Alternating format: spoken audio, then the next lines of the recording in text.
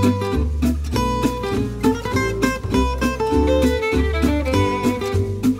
everyone, it's Nikki from Always Blushing. Today I'm going to show you how to take care of your brushes. With most brushes, it's real hair. So you want to get the makeup out of your hair, like as if you had makeup in your hair. Take some brush cleaner. I like to use paper towel. I'm going to put just a little bit into my paper towel because this is very concentrated. I'll work my brush from wet to dry on the paper towel, and you can see the makeup comes right out and the brush is still dry. I can go into my next color. Work it onto the brush cleanser area, dry it off onto the dry area, and you'll see that makeup coming out.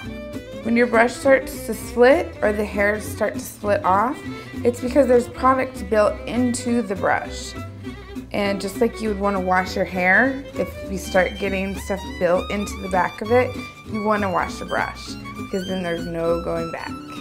So when you're ready to deep clean your brushes, you're going to take either a small cup or a bowl, and you're going to take 1 part brush cleaner, 2 part water.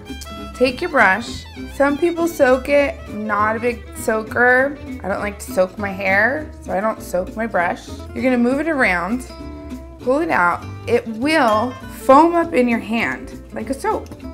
That's how you're gonna really deep clean that brush.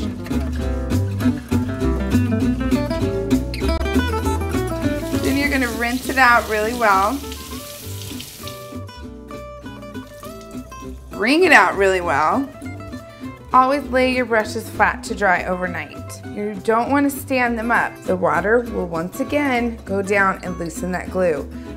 So that's our lesson on brush cleaning. For more makeup tips and tricks, don't forget to subscribe to my channel and follow me at alwaysblushing.com.